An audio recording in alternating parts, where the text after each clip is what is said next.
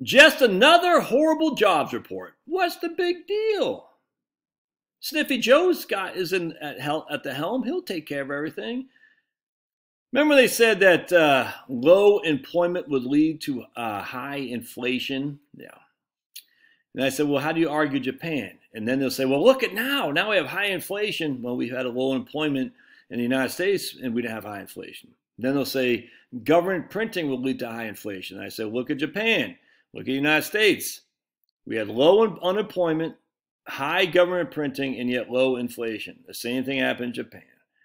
Now we have high inflation, but we have a horrible jobs report that came down the pike, which would not include to be inflationary in terms of the overall economy. The reason we have high inflation is because Bo Biden's stupid energy prices. But anyway, let's just read it. The whole point is no one knows anything, man. The only person who knows is you. Talked to these clients the other day, and they're leaving from California. They're figuring out where to go, Nevada, Idaho, something like that. Anyway, or Arizona. And they have some neighbors that moved from California to Nevada, and they kept their they kept their liberal voting policies with them. And the neighbors like, why'd you move here? Well, they told the neighbors like, why? I don't get it, because California should be freaking the mecca for liberal policies. And they said, well, we don't like the high taxes either. So everyone is conservative what they know about. And so you are conservative what you know about, and you can see with your own eyes. You say there wasn't high inflation until Sniffy Joe's high energy prices, high energy policies. You know that. You know there wasn't high inflation on food, on all this other stuff until Obama got involved in Obamacare. We know that. There wasn't high inflation on healthcare. There wasn't high inflation on tuition until Hillary Clinton got involved in the government funding of student loans. You know that with your own eyes. Everything else wasn't high inflationary. We know that. There wasn't high inflation for the price of homes until they started mandating all this other crap and put zoning regulations on, and then you see high inflation. All that's because of government policies, man. It has nothing to do with government spending. It has to do with the freaking government policies. I tell you, unemployment, low unemployment is supposed to lead directly causation with high inflation, yet that hasn't happened. It's like CO2 and temperature. They're not one and the same. They're not. So anyway, let's dive into this real quick because this is so frustrating. November unemployment report. Non-farm payrolls increased by $210,000. Wow, that's great. 210,000 jobs. That's great. Well below the consensus of $550,000. Payroll gains for September and October were revived, up by 82,000, bringing the net of 292,000, well below consensus of 550. The unemployment rate dropped to 4.2%. That's got to be high inflationary, right? Well, what's the unemployment rate in Japan? It ain't nothing. I'll show you in a second. That isn't inflationary. Low unemployment is not, there's no causation between low unemployment and high inflation. It's stupid, man. I'm sick of this crap because everyone says, well, we got low unemployment, that means inflation. We got government spending, that means inflation. I'm like, the freaking look that's in front of your very eyes, if you see it, it's all based on cheap energy. Don't get bent out of shape by headlines showing a slowdown in payroll growth. Why? There's been a significant slowdown in payroll growth. I mean, slowdown, payroll growth, look at that. That's not the slowdown in payroll growth. Where is the payroll growth? I'm not sure. Anyway, this might be the unemployment. What is that? Civilian unemployment rate right there. Yep, 16 years.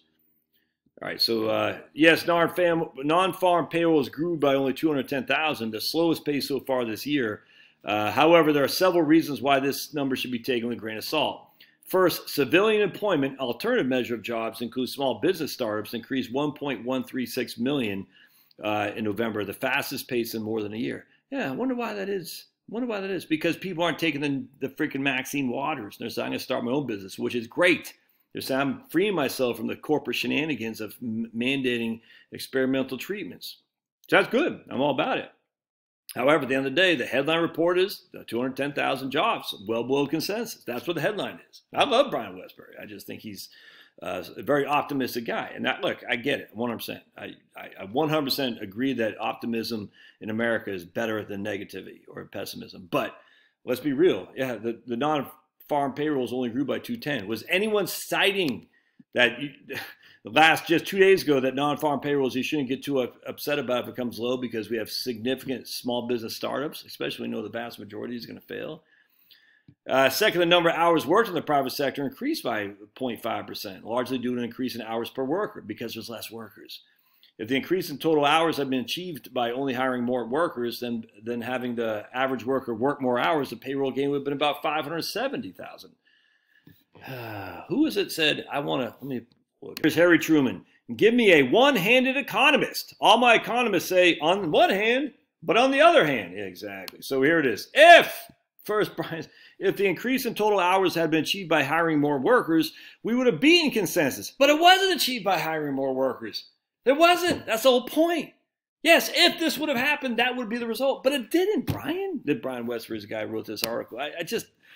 It drives me up the wall. So yeah, 100%. If the sun's shone all the time and we got 270 watts per square meter, we could probably live off solar. It doesn't happen like that. If we had battery packs that could freaking store electricity, we could live off solar. We don't. I'm sitting there thinking, yeah, but actually what this would tell me, the number of hours worked in the private sector increased by 0.5, which means you're putting more burden on the people who are working. What does that mean? There's going to be more of them falling out of the workforce. I don't want to carry the burden. I think about these nurses. 30% of the nursing staff gets laid off because they don't want to take the Maxine Waters. And next thing you know, you're like, oh yeah, but now we got 60 hours per nurses. They're even more productive. And they're like, I'm dying here.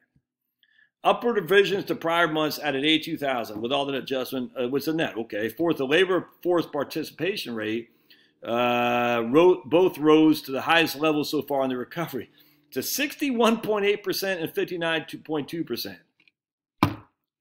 Okay, in the recovery. Wow, that's still worse than it's ever been, other than the freaking pandemic. Last, wage gains continued with earnings up 0.3% and 4.8% the whole year. Great, so you're up 5% in earnings. That's great. I'm glad to see that. But let's not sugarcoat the headline numbers, which is significantly below consensus, about a third. Let's see. Combining hourly pay and the number of hours worked. See, this is the thing. The number of hours worked. People don't want to work 50 and 60-hour weeks, Brian, in some crappy old job. Just because your economist data says that's a good thing for the real. I'm thinking about a nurse here. That's not a good thing for that nurse. That's a bad thing. The number of hours worked and pay has increased 9.4% in the past year. All right. This is important because it means that growth in total worker pay has roughly kept pace with inflation. Don't be surprised if this payroll report is revived upward the next 2 months while the pace of job growth picks up in a few future months as well. All right. Payrolls remain 4 million below where they were in February 2020. The labor force is 2.4 million below pre-COVID levels. Assuming OSHA rules aren't resurrected and new burdensome rules and restrictions aren't imposed, the labor market should continue to heal. There's a lot of assumptions there. I want to pull you something else. This is the stupidest thing in the history of mankind. It's called the Phillips curve. The Phillips curve is a graphical representation of the short-term relationship between unemployment and inflation within an economy.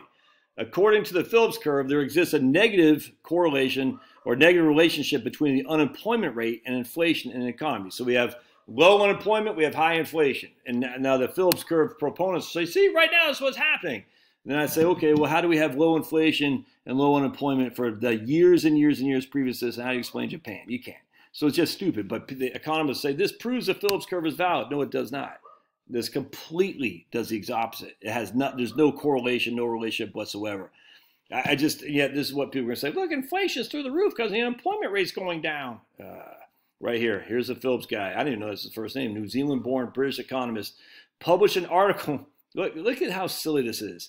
Published an article titled "The Relationship Between Unemployment and the Rate of Change Money Wages in the UK from 1861 to 1957." In the article, Phillips showed a negative correlation between the rate of unemployment and the rate of inflation, the years of high unemployment showed low inflation, and so on. Right here. An AER, the American Economic Review, Paul Samuelson, interesting, who won the Nobel Prize at MIT, and also said in 1989 that the Soviet Union's command economy was going to beat ours in a matter of years, and that was when the Soviet Union fell. Published an article titled "Analytics of Anti-Inflation Policy." This article, too, reported a negative correlation between inflation and unemployment. Subsequently, readers from other countries also found that Phillips curve extended beyond the economy of the UK. Samuelson and Saul named the relationship after Phillips. right here. And George Akerlof, his Nobel Prize, said probably the most single important macroeconomic relationship is the Phillips curve. This is how bad the profession of economics is. It's freaking nuts, man. You know your stuff more than the macro clowns. I cannot stand macroeconomics because it's so fraudulent. It's so fraudulent. But it's even worse because the economists all want to be, they have physics envy. Look at us like scientists. That's why I have all these fancy schmancy equations and graphs and stuff. Even Thomas Sowell says, man, the only reason they did this is because they want so badly to be taken serious as opposed to a social science as a hard science. There's no hard science in economics. All right, we'll see. I love your thoughts. We'll see you.